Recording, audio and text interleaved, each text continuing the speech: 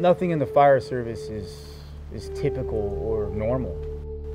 We work odd hours, we work extremely long hours. It's a job that requires you to be very present and act on your feet. And it's also a job that pushes you to the limit.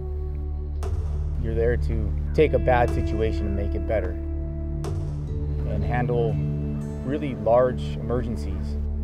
As a firefighter, you're going to be faced with the challenge of staying up for 36 hours or 46 hours. The fire's not going to rest. There's no hotels. It's not glamorous, you know. You have a job to do, you get paid to do a job, you get paid to work hard. They're going to give you a nice field away from the fire, whether it's dirt or grass, or that's your chance to sleep. You're going to want a bedroll because it allows you to sleep.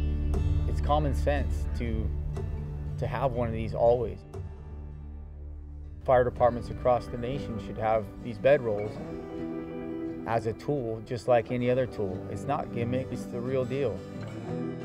The best part of these bedrolls is the fact that you can sleep anywhere. It's just that one chance that you get. It'd be so nice to just grab my pack, grab my tools, and hey, I got a bedroll, I can just roll it out anywhere and it's gonna work.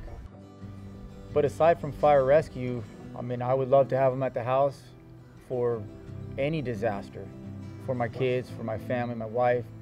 But I think they're a huge asset to families across the nation for disaster, period. I initially started getting these for my boat. The conditions out on the water, out at the island, it can get real quick, and it's really the only thing that's gonna last. You're not gonna sleep out there in a sleeping bag.